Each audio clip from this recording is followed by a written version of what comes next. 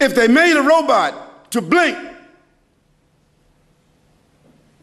and imitate the blink of the human eye, it would throw the robot out of sync because he couldn't keep the synchronization going like the eye does. Just something simple like that. Who created that? Who mastered that? Who planned that? And who regulates that? Human beings themselves? What's your answer? Of course not. What about this universe? Think about this. The Earth is one planet in our solar system, and our solar system is one of the systems in the Milky Way, the example I gave you previously. Who created that? Who designed that? Who maintains that perpetually until it continues to expand? And according to one scientific theory, what is it? That the universe is expanding as we are living. And one day it will expand until it will implode. Implode means it will explode from the inside, not from the outside, but cave in. Now this is a theory. We don't know, but we do know it is expanding. Yet, for all intents and purposes, it's not affecting the organization that we see. Who designed that? Who controls that? Is it man himself? Of course not. Man just stumbled on the theory yesterday. Certainly there's a creator. And that creator deserves to be acknowledged. And that creator deserves to be obeyed. Because that creator has the only one has the right to legislate and to adjudicate and to be for humans who have the highest intellect to conform to. And definitely, that creator has no associates, and that creator has no comparisons. Did all of this synchronization, balance, harmony, variation, design, maintenance, operation, and infinite numeration, did this happen by chance, by random? And also, do these things function perpetually and perfectly, also by chance? And do they keep on reproducing themselves and maintaining themselves also by chance? What do you think? Of course not. That will be totally illogical and foolish. And we're not illogical, and we're not foolish. But maybe we just didn't think about that. At least it would indicate that however that came to be, it is totally outside of the realm of human capability, and we would all agree to that. We should all be in consensus to that, that all of this is outside of the realm of human capability. The being, the almighty power, God, the creator of the universe, the source of energy, the source of power, the source of existence. Call him, call it, call the creator what you will, but the principle is the same.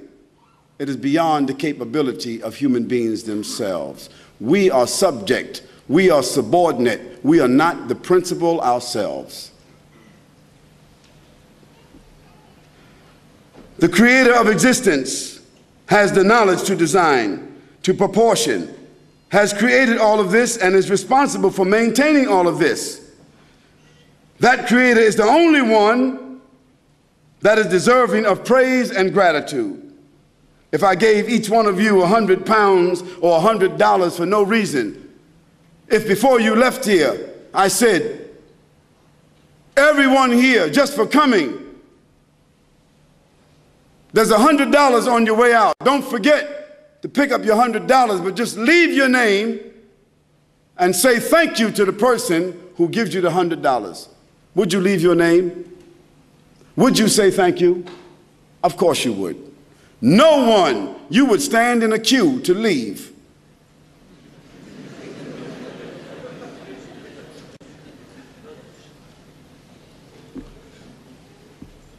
So I ask you, what about your eyes? What about your kidneys? What about your brain? What about your life? What about your breath? What about your children? What about the life, the opportunities, the resources that you have been given? Are you grateful for that? Or do you say, I earned all of that? Is the one that gave you life not worthy of praise and thanks? Is the one that gave you life not worthy of your worship and recognition? My sisters and my brothers and my guests, that in a nutshell is the purpose and the goal of this life. One, to recognize and acknowledge the Creator. Secondly, to conform to the laws of that Creator. And thirdly, to give praise and gratitude and worship to that Creator.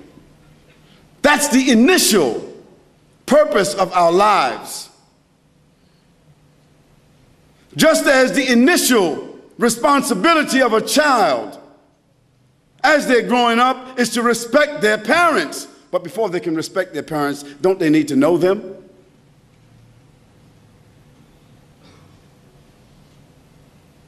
You know your parents.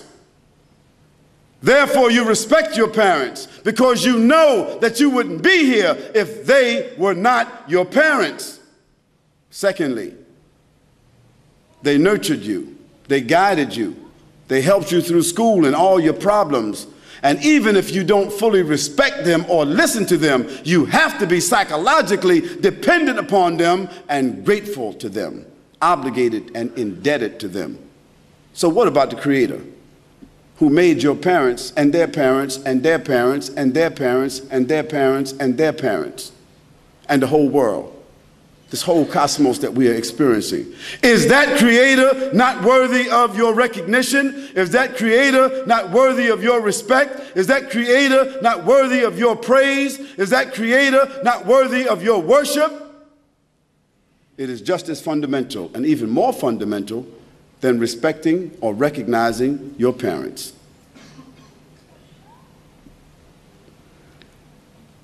That's the initial, primary, foundation, purpose of our lives. To come to recognize, appreciate Almighty God, the Creator,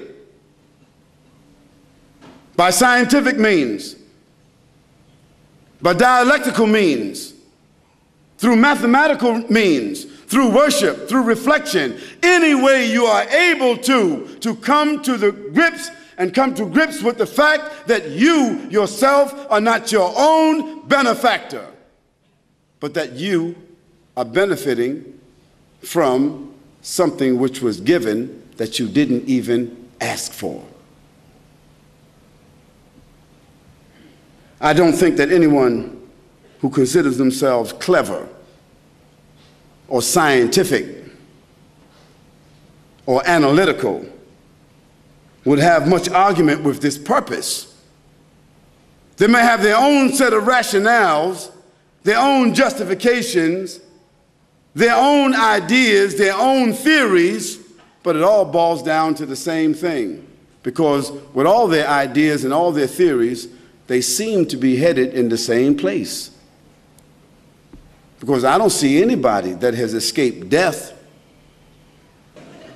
But the reality of life is that every day you wake up, you are closer to death.